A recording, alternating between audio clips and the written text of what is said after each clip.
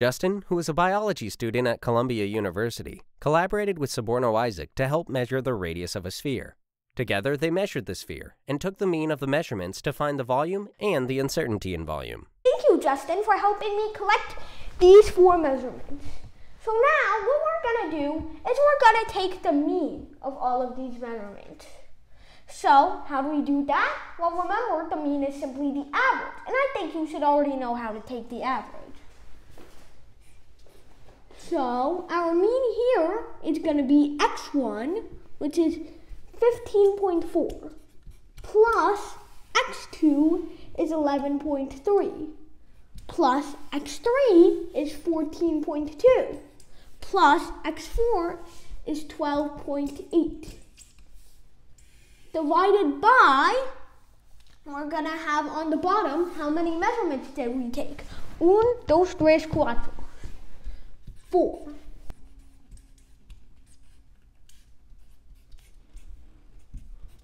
.425. But we have to round it up to 3 significant figures.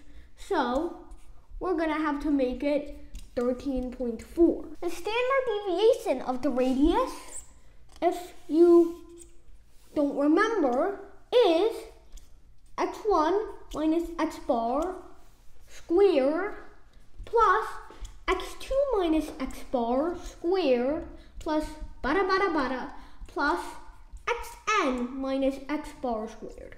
So that equation. Now we're going to divide that by the square root of n minus 1. X bar is 13.4. x2 is 11.3, while x bar is 13.4. x3 is 14.2, and x bar is 13.4. And finally, last but last,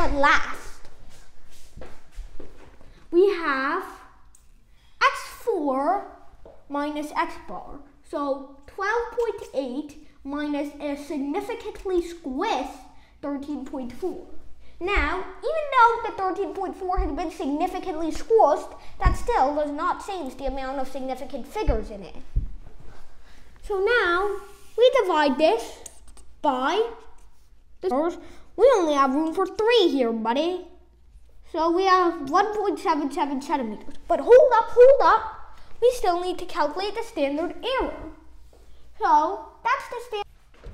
That just allows us to take 1.77 divided by the square root of 4, which is 2.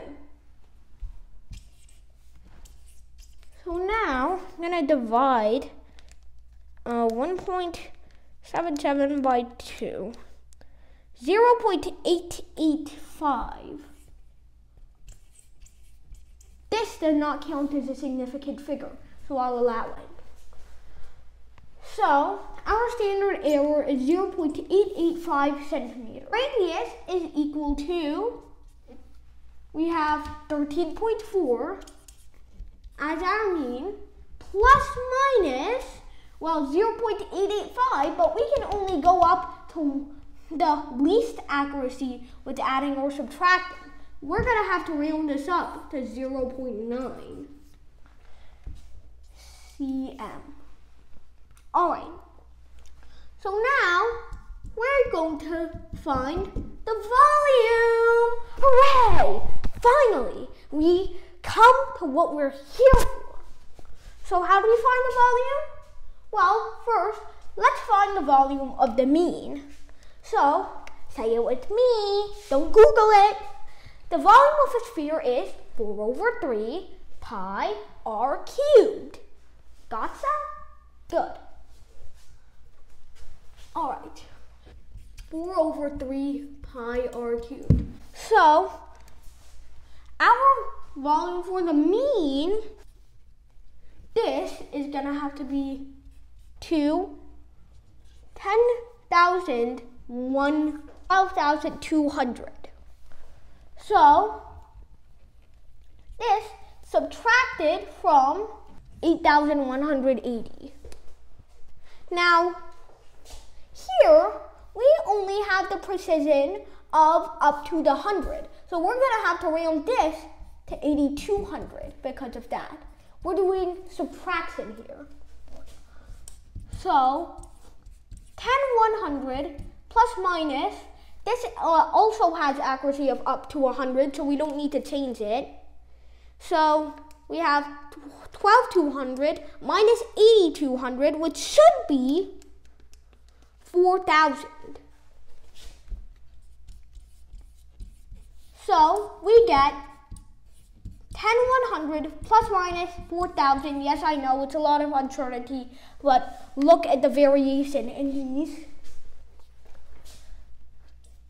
Square, cubic? Yeah, cubic centimeters. All right, thank you everybody for watching.